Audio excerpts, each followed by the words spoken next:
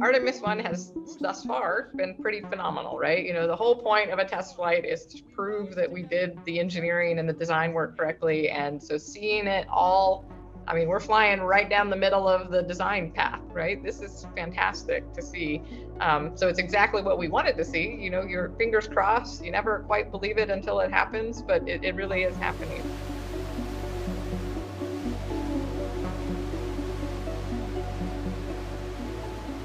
We'll be splashing down on Sunday, around the 11th, and then the spacecraft gets back to port on the 13th, and then 13 days later gets delivered back to the Kennedy Space Center, where we can actually start pulling the equipment off and doing more post-flight assessments of the vehicle. And liftoff of Artemis 1. We rise together back to the moon and beyond.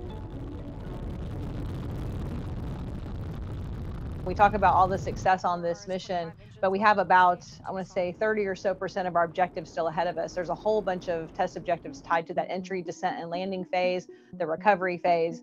So we'll be looking at how our parachute systems perform, and of course our primary test objective, which is our heat shield. So this is a modified design that we have made since our EFT-1 test flight. And so we need to make sure that heat shield performs as we intend it to perform, so we can fly crew on Artemis 2.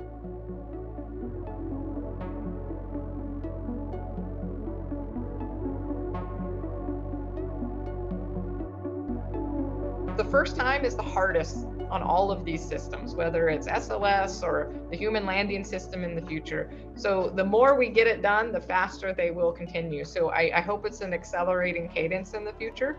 And we anticipate we should be able to get to more consistent flight rates once we have the practice of getting it all launched.